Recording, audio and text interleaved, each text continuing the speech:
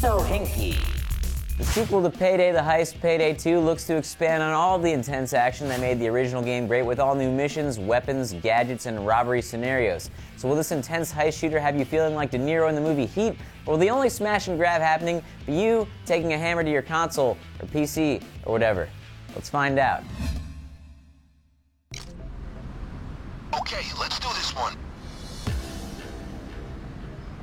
Payday 2 sees the same criminal maniacs from the original game come back to life with even goofier masks and way more equipment. There isn't much story to speak of here, but in a purely multiplayer game it's to be expected. You get all of your missions from some guy named Bane, and each one is explained briefly before you embark on whatever nefarious deed you're going to be doing.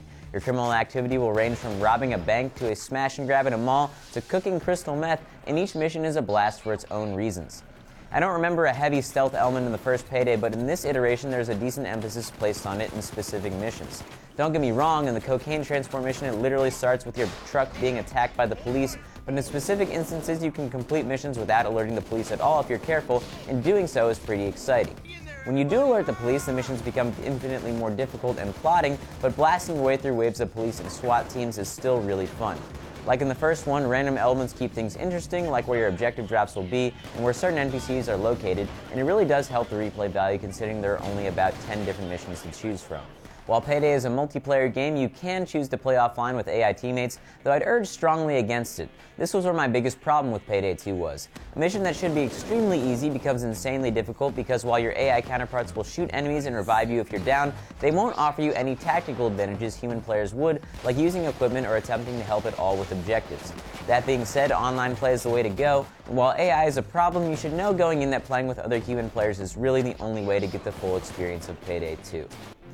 There are a decent number of unlocks in Payday 2, from mass customization to new weaponry and gun attachments, but unlocking them can be a bit tedious. Gun attachments are especially hard to come by as the only way to unlock them is via dumb luck in a post-mission minigame, but this was only a minor annoyance. The class system is also different. In Payday 2, you level up classes in 4 distinct trees: Mastermind, Enforcer, Technician, and Ghost. While there definitely is some crossover and you usually end up at least slightly leveling up other trees, it pays to have balance, and depending on your class you'll get access to different equipment that can help in various ways throughout a mission, as well as buffing things you start out with, like the speed at which your drill drills through locks, for example.